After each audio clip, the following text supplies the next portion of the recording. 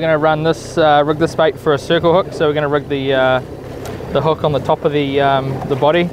To start with, we're going to stitch the head here to the mantle, or to the body of the squid, so that it doesn't basically fall off. Just going to come up about 1 inch from the bottom of the tube here. We're going to come in through the solid part of the head there and slide that head up into that body. Using the needle to kind of position it up inside the mantle. I'm just going to push it through there and pull that loop till it's about 1 inch off the top of the squid.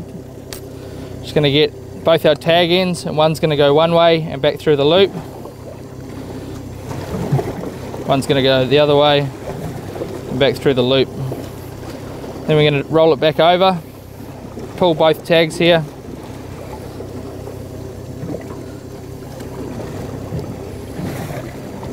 pull it up until it's tight on the top of the head. So we'll just pull that up nice and tight. That's going to hold the tentacles in the head into the mantle of the squid. Just going to do a finishing knot here, so we're going to do one way, one the other, and then we're going to do an overhand knot to finish it off. Pull that up down tight. That's going to lock that off. Get our knife, trim that away. That's that head connected to that body, laid out nicely. We're going to get some wax floss. This stuff's 50 pound. I'm going to grab a long piece, probably about I don't know, roughly 2 meters long or so, 1.5 meters. Cut that off through the eye of your needle, and then about 2/3 of the way down your squid, we're going to start by just going completely through, and we're going to work our way up the body. We're going to pull that halfway through that piece of wax floss. Then we're going to start cross stitching our way up the squid every couple of inches or so. Pull that through.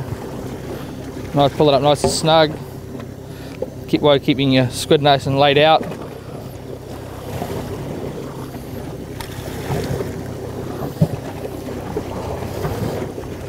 Pull it up nice and tight, nice and snug.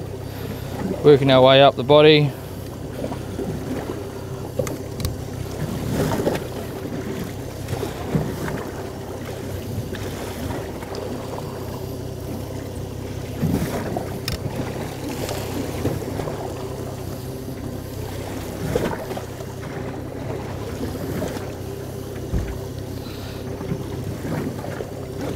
Then on our last one here, we're going to poke it through a couple of times,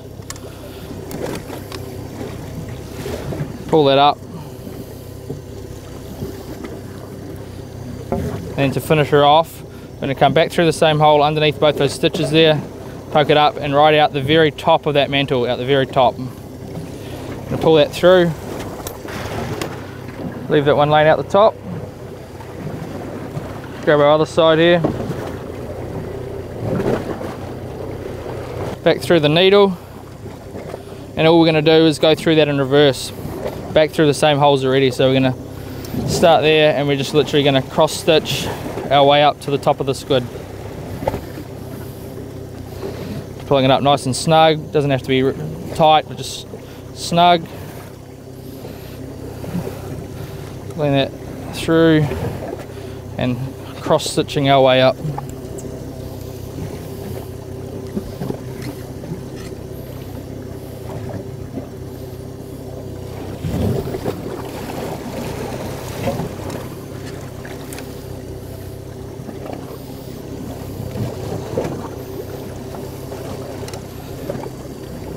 Just like the last piece, we're just going to go through twice on this one.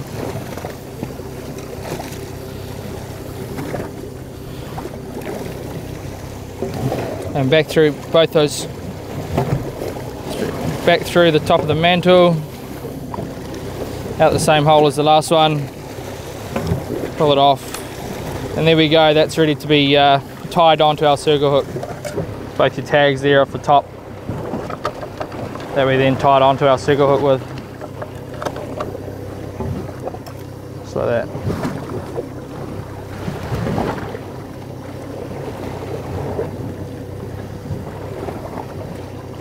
And now we're going to tie it onto the hook.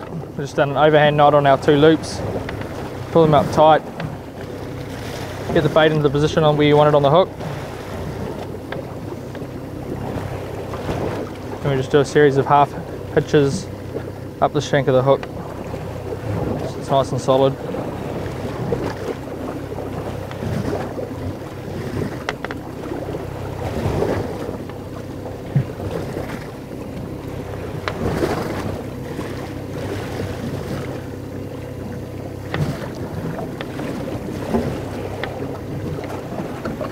Tie it off, cut the tag ends off, and it's good to go.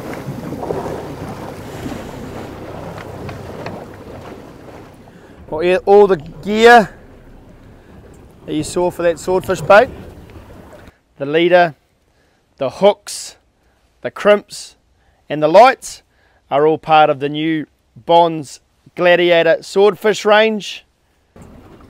And now we just got to hope that the squid is going to be appealing to one of the swordfish that are down there. Yee-hoo.